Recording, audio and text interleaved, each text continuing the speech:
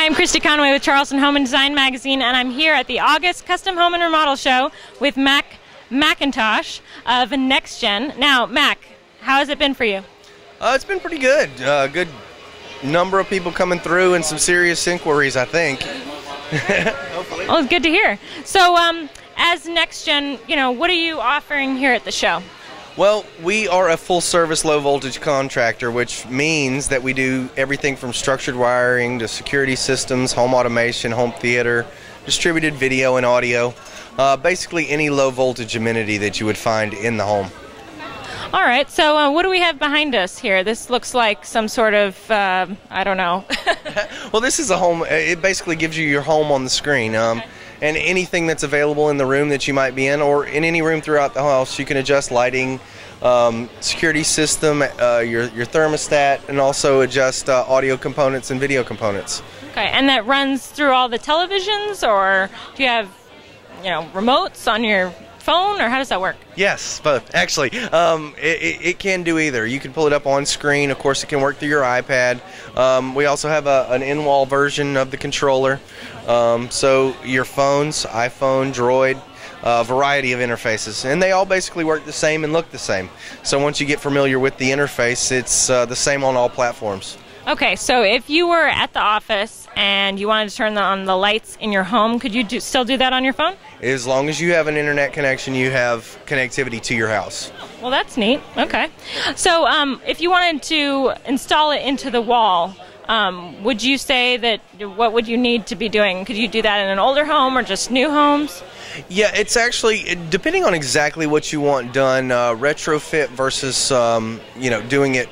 It's always easier when you do it beforehand. But retrofit, there's a lot of opportunity for it, just depending on the accessibility, be it attic spaces, crawl spaces, the availability to get wire there, what's actually able to be done. And a lot of it does communicate wirelessly, so retrofit is pretty feasible. Okay. So I'm in a 1983 home, so you think that I could set up a system just like this?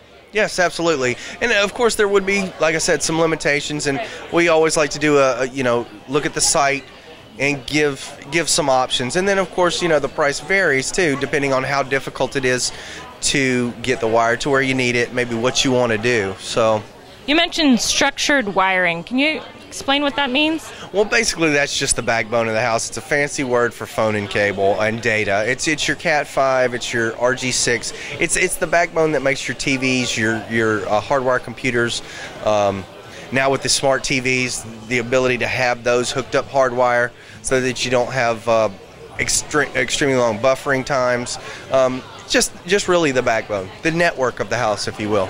Now, when did they start to install that? That doesn't seem like a too recent thing. If your house has that in it, you can pretty much hook up anything around the house, right? Yeah, Cat 5 is or even Cat 6 now is an amazing wire. We can do video distribution, audio distribution, just about anything now over that wire. And they've been installing that for years, right? Well, yeah, it's been spec. Well, Daniel Island in particular, they had a spec as far back as about 9 years ago to spec it into the homes, all new homes being built. So it's not a new thing. So pretty much anything that's been built within the past 10 years or so usually has some form of hardwire network. So that also means that you could probably hardwire internet connection and a media room or something like that. Okay. Exactly. I think I get it now. Okay, well, so if someone would want to learn more about any of these topics that we talked about, do you have a website? Yes, we do. It's nextgenusa.com, and we're on Facebook and Twitter. So I would hope so, since you're a tech company. Do you have a phone number? I mean, the most basic form of contact? It's always the last thing I think of. 871-8531, and we're located in Somerville, so we're local. Wonderful. Well, thank you so much for meeting with me. All right, thanks.